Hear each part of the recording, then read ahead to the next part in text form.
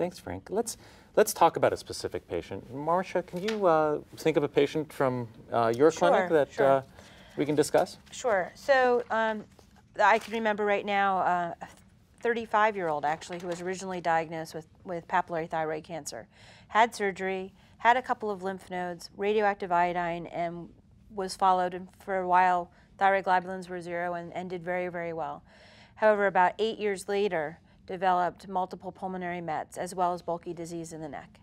And because of some of the issues that Gary brought up, and there was concern about what would happen with the trachea, airway, and swallowing issues, she did have some of that reduced in her neck.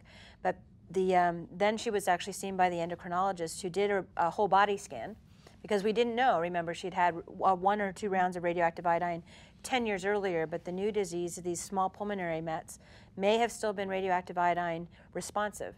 So just because they grew after having it, you can't assume anything. So they were studied, given a dose, sometimes empiric, sometimes a diagnostic dose, and we evaluated it. Well, clearly, actually, all the lung nodules did not take up radioactive iodine at that point. But now we're still in that situation where I don't know at the pace of the disease, because it had been about 8 years. So we studied it, and about with every 3-month scans, and we really saw quite a bit of growth, actually, between the 3-month scans. And after the 3rd one, the nice thing about it is that since we kind of were following her, she wasn't in any danger. We luckily, at the time, once the neck had been taken care of, there weren't any lesions that were in the high-risk areas that Manisha talked about.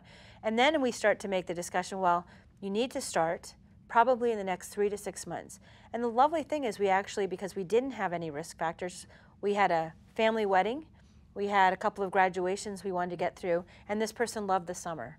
And so we said, okay, so come September, we started the therapy, and when they had the hand-foot syndrome, they weren't playing golf. So, you know, some of these things, you know, the nice thing is that if you do know the patient, again, if we can do that, you can merge the toxicities and work with it. And so she did very well, and has she was on actually for 3 years with a really great response. What drug did you start her on? That was sorafenib. That was sorafenib. Yeah. Nefa, do you start this patient on TKI? Yes, so the patient that's radioactive iodine refractory that is showing progressive disease over, you said, 3 to 6 month period, that is somebody that we would start on tyrosine kinase inhibitors. Gary, that's right. I want to make a point. This is an unusual patient. Yeah. So a young woman that presents in her 30s with local regional disease is not the common patient that we're talking about at this time.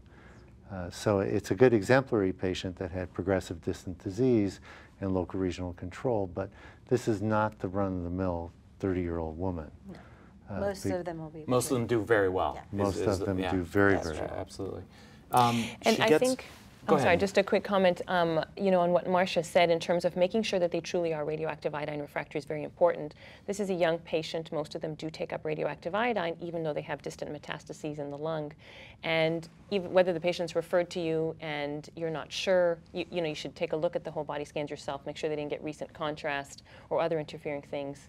And if you're not sure, just repeat a diagnostic whole body scan. But it's very important that we don't deem people radioactive iodine non-refractory, give them these therapies that affect their quality of life when they don't need it. It might be actually, I think you've been part of these discussions too, Nefa, where we might be changing a little bit of how the radioactive iodine is done. Because historically, many times we get a patient who's had radioactive iodine, there was no uptake, but we had no idea whether there's any disease there that was non-avid. And there was never any cross-sectional imaging.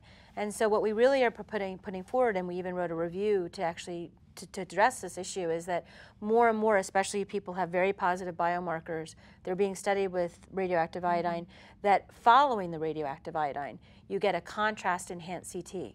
You can do the contrast enhancement only after the radioactive iodine, because the contrast itself, we all know, will block the uptake of iodine. So you can't do it before, but you're also never going to give radioactive iodine 2 times in a 3-month period.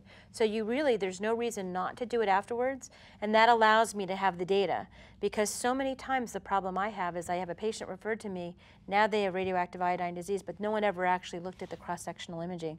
So I think we need to change a little bit the way we practice things, especially in these high-risk patients that, in the endocrine world, where they're having positive, very positive markers and negative whole body scans. We need to make it a routine that we're doing the cross-sectional imaging. You need that information to make the future decisions.